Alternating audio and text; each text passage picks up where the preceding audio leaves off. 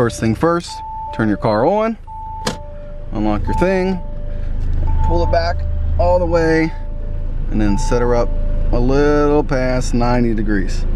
Turn the car off. All right, now this is with a 4mm Allen key.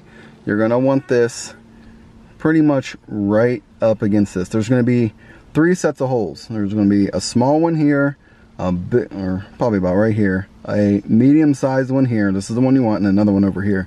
So right up against here, and you want to try and go in as flat as possible. It's going to try and make you want to go down. You're going to have to pry this up to go in straight, otherwise you're going to miss the little clip.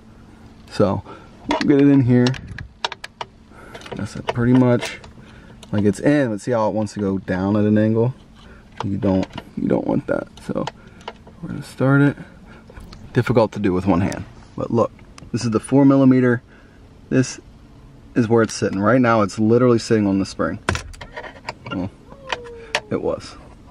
And, alright, try and do this with one hand. Ready? We're just gonna lift up on it. You'll see this thing, see how it just fell? That easy.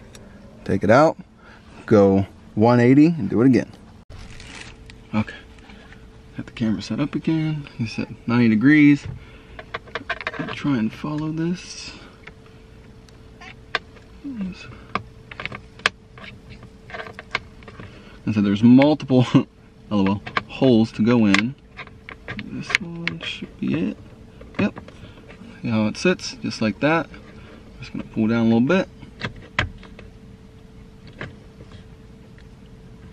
Oh, now we're off. Now you can see this steering wheel does not have that ground where the ground's supposed to go.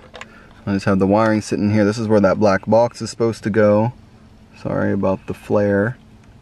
So this other one, you gotta take this stuff off. Anyway, you just unplug this stuff like normal, get your M12 triple square, take the steering wheel right off.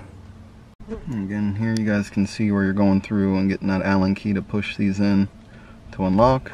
You slide your little connector out of here. This is what it looks like. It's a pain in the butt. See that little empty spot right there in the middle?